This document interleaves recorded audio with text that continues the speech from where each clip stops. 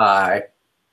And, oh, I'm sorry, I'm starting over. Good morning, Mr. Saltzberg. I'm Mrs. Ellis. Welcome to room 402 at Estudillo Elementary. This is my class. Good morning, Mr. Saltzberg. Good morning.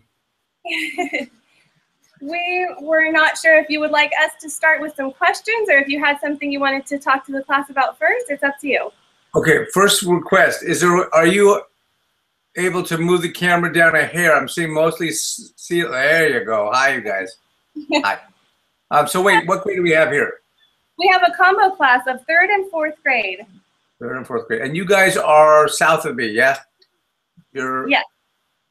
Is that not south, I mean, yes, yeah. Well, south. Yeah, southeast. we're out towards Palm Springs.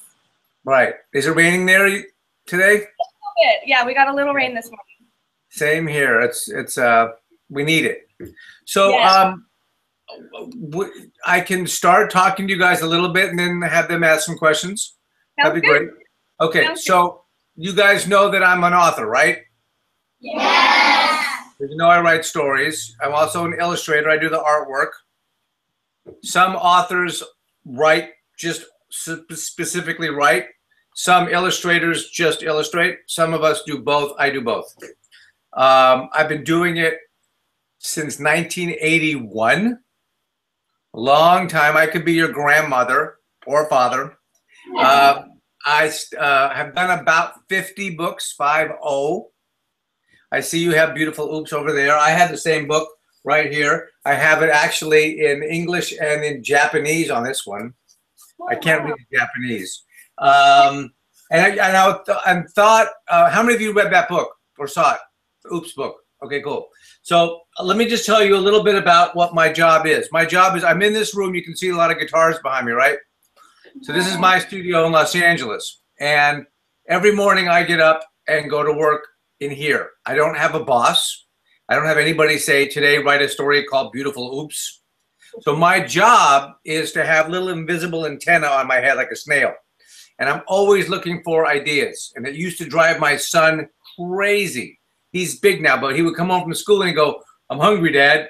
And I'd say, that's a great title for a book. And he said, no, I'm really hungry, Dad. And I'd say, that's a better title for a book.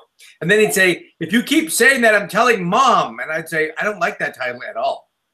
So sometimes a title or an idea comes from just something someone says. Sometimes it's a feeling. Sometimes it's something you hear. Sometimes it's a combination of both. Oops came because I travel all around the world. I've spoken at schools and libraries and TV shows in China, India, Vietnam, Russia, all over, and all over the United States. So in my talk, I show two of the pictures. One shows a painting I did, and a dog got locked in my studio, and the dog tried to climb out of the window, and it climbed up onto my desk, and it had paw prints all over my painting. And I cried when I saw it because the painting was ruined, and the dog had a really bad day. After staring at this painting that I had spent so much time working on, I realized I could cover every paw print with a cloud.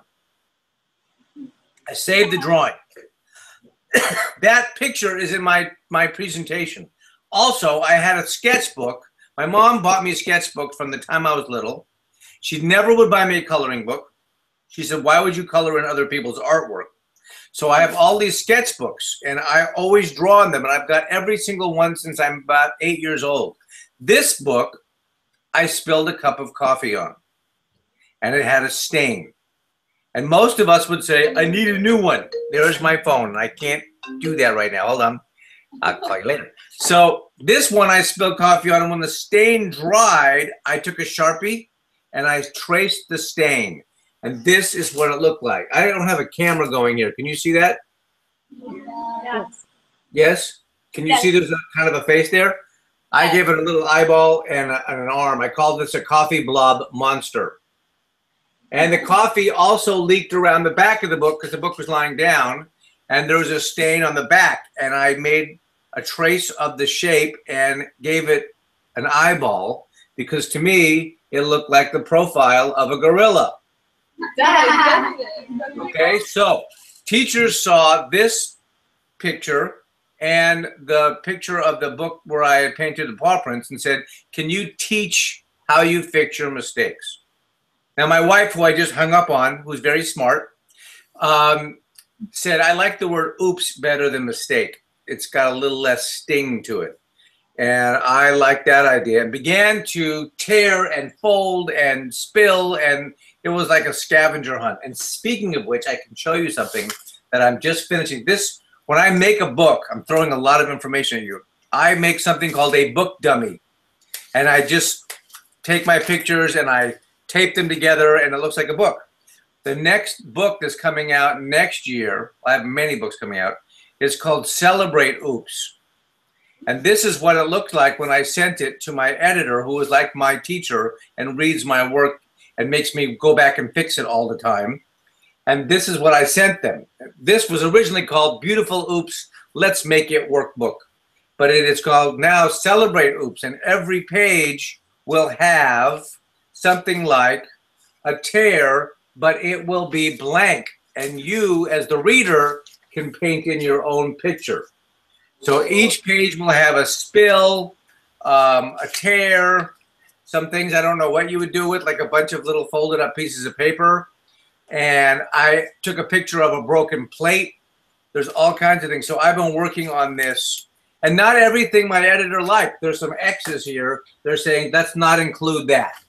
So I have to work on it. How many of you, when you write a story, want to write it as quickly as possible? How many of you want to get a great grade on it? Yes. How many of you want to write it as fast as possible and never work on it more than once? Yeah. Me too. So, have you read my book, Crazy Hair Day? We watched it. We watched it online. Okay, so that story takes about 3 minutes to read. How many of you think it took me 3 minutes to write it?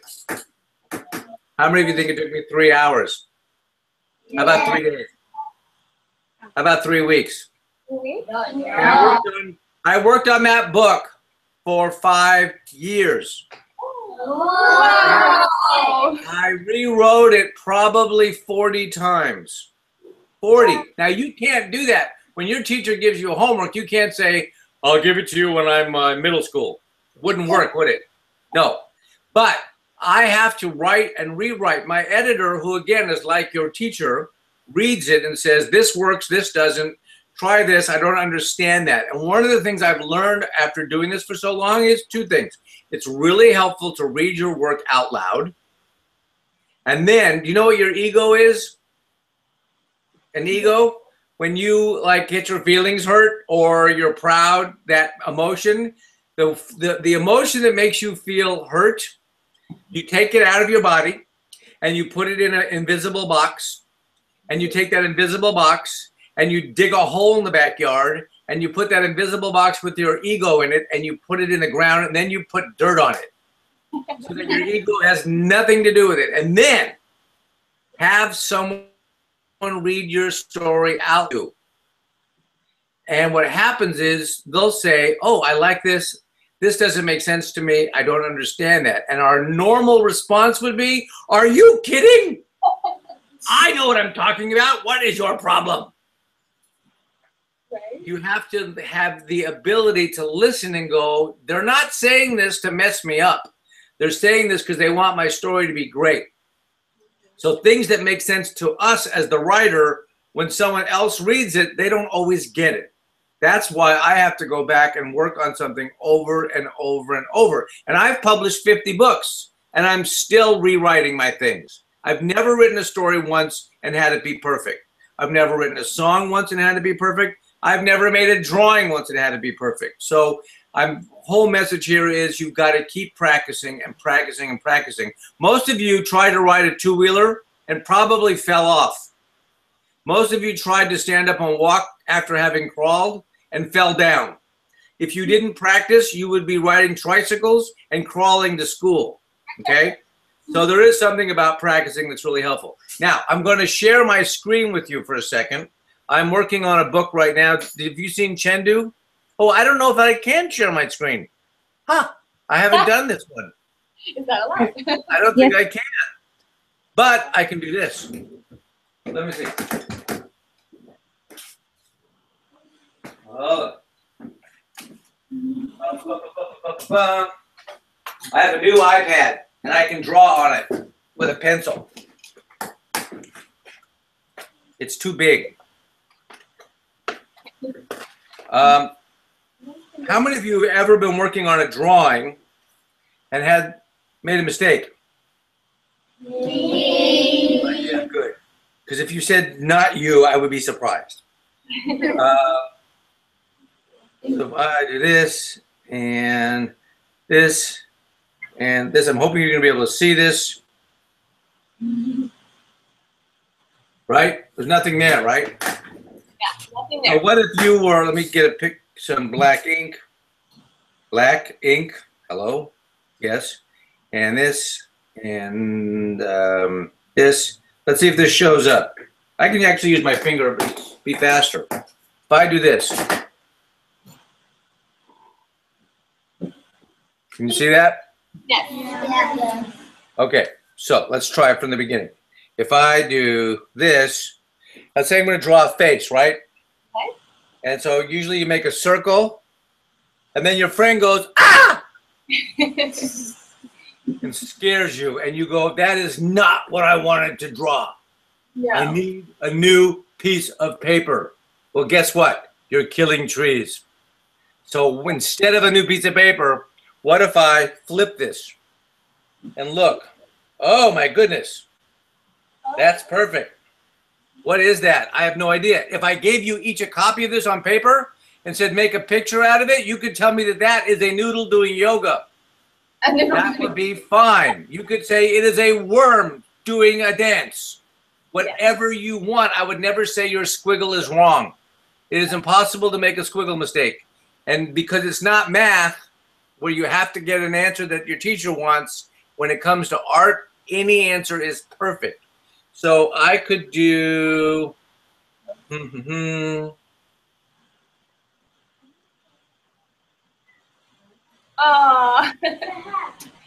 look what he turned it into. Oh. Wow. That's cool. You guys like that? That's Whoa. okay. So that's one possibility. I can now hit undo, undo, undo, undo, undo, undo, undo, and say here we have, this is a really fat pen. I'm going to make it a little skinnier. Here, hold on.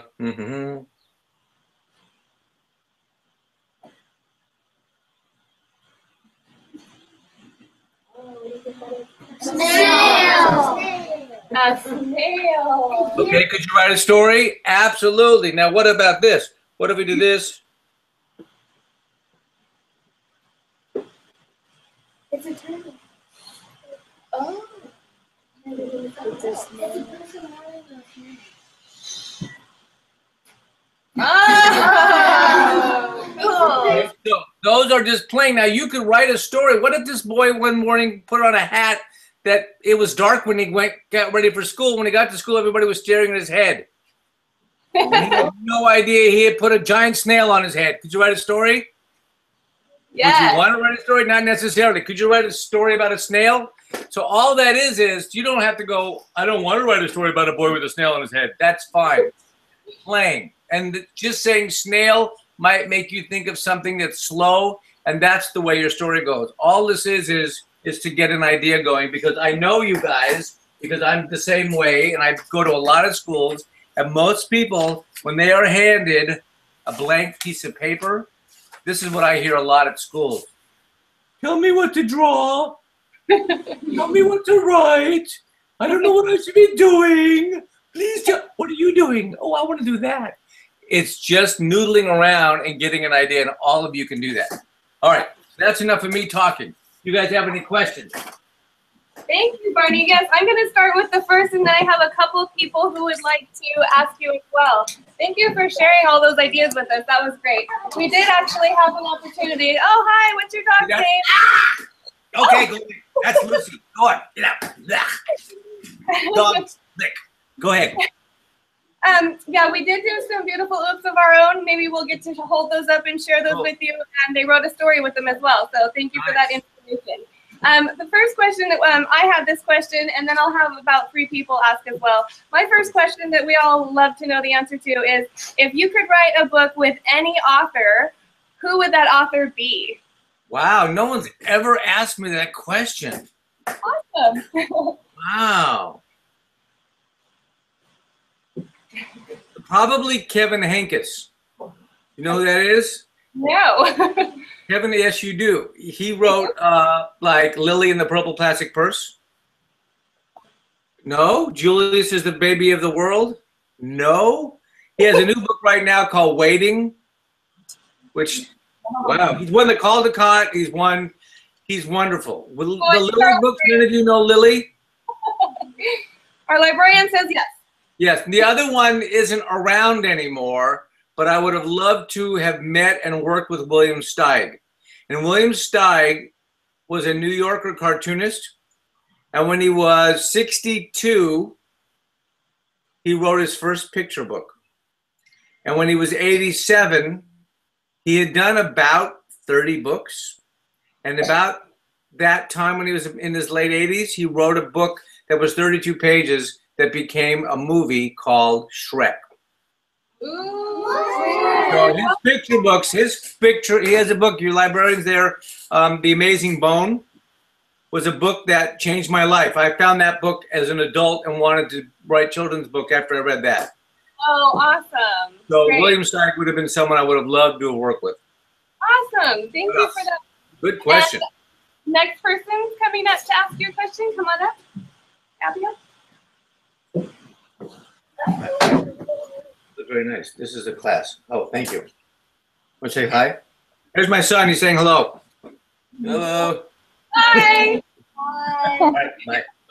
Yes. Well, my name is Abigail. I would like to ask you a question. Okay. When was your first book published? My first book was published in 1981. And if you hold on 1 second, I can show it to you. Hold up. I think. Do I have it? I should have it. You're getting to stare at my wall. I don't have it. I think I just had it out the other day. It was called It Must Have Been the Wind, and the wind must have blown it away. So yeah, it was, it's so funny. So yeah, 1981.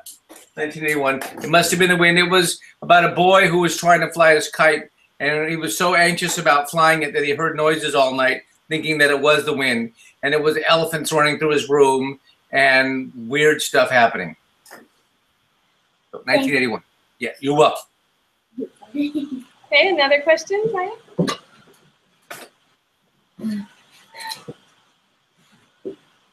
Hi. Hi, my name is Zaya. I would like to ask you a question. When you get stuck while writing, what do you do? When I get stuck writing, what do I do? Like with my hands like stuck to my pen with glue and I can't take it out of my, no, I'm not that kind of thing. This is what they call writer's block. A lot of people ask about this question. Because I draw, first of all, I make myself write every day. If some people go, well, I'm waiting to be inspired. I want to get this idea. And you kind of hope it happens. But if you don't, for myself, make yourself work, you could even sit down and go, I have no idea what I'm doing. I have nothing to say. I am bored. This is a terrible thing to be doing. I would rather be outside eating pizza. You're writing because you're writing. If you have block, you can't write. So I suggest you keep writing because eventually you might get one line that gives you an idea of where to go. But to go, I'm stuck, I have nothing to do. That doesn't work because you're not going to get unstuck unless you make yourself work. So I constantly push.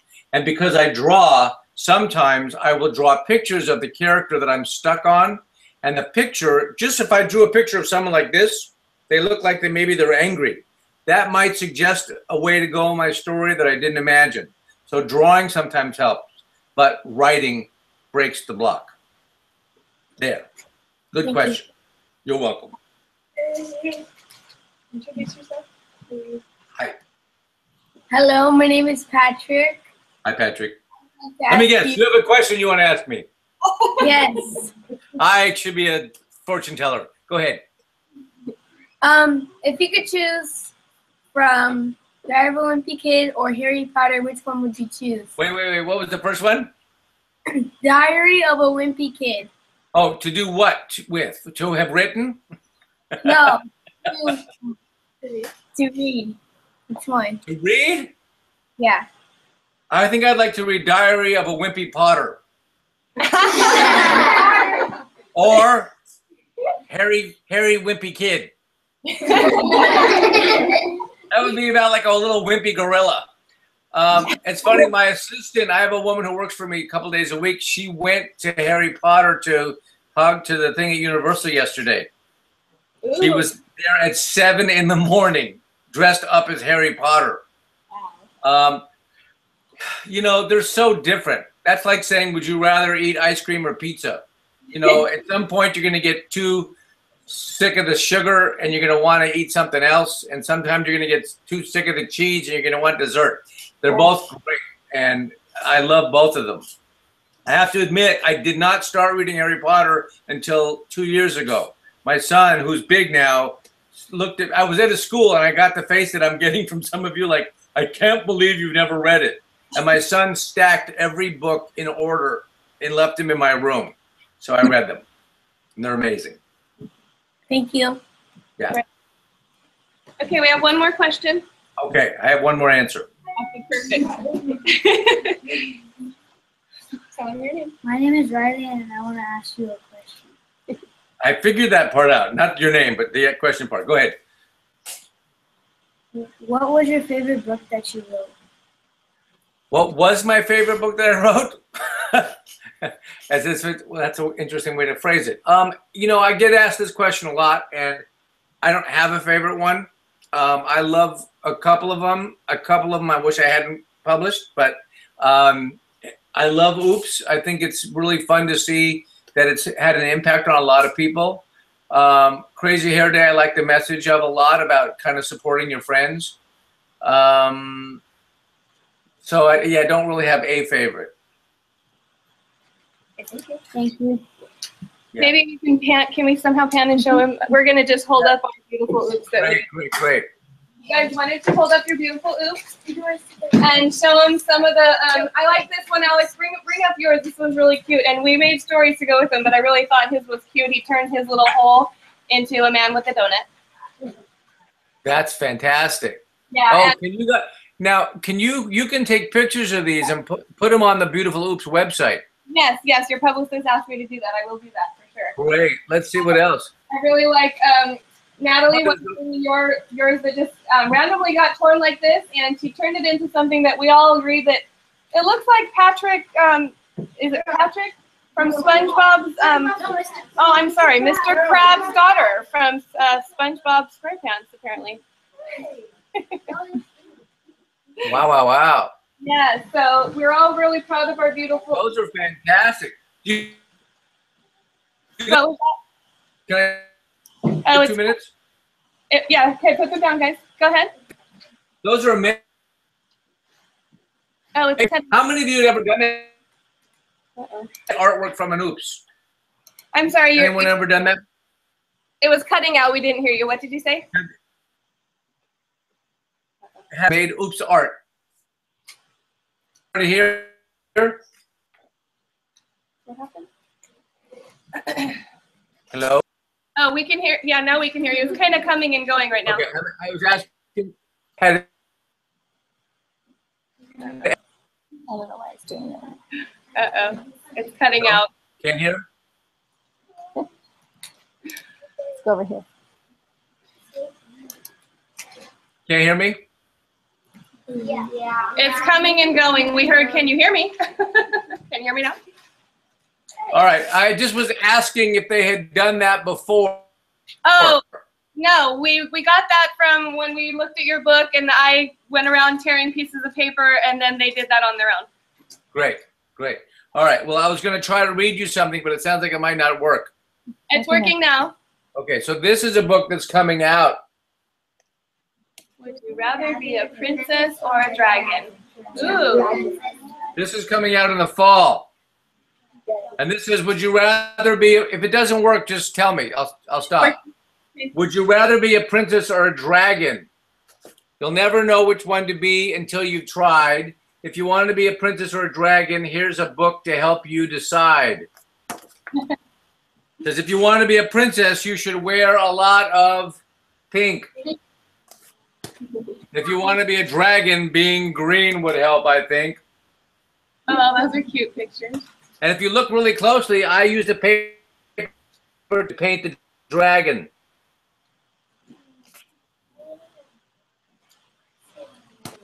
If you want to be a princess, practice walking straight and tall. If you want to be a dragon, practice bouncing off the wall. A princess loves her bubble baths. A dragon never bathes. A princess is polite. A dragon misbehaves. Oh. When a princess eats her food, she takes a teeny tiny bite. A dragon, on the other hand, eats everything in sight. He's eating the table. Princess likes to practice the perfect princess wave.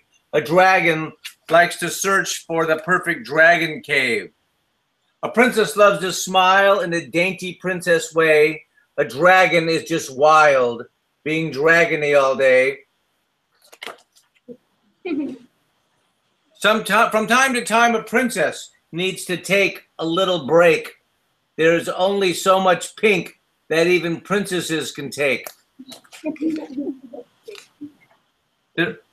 Sometimes a little princess wants to be a little wild. Because inside every princess is a little dragon child, and they're sticking their tongues out. And inside every dragon, I can say without a doubt, there's a little princess. Uh-oh. Waiting to come out. Oh. All right, I've got to run because this phone's ringing again. Terrific talking to you all. You too. Thank you so much. Bye. Bye. Have a great day.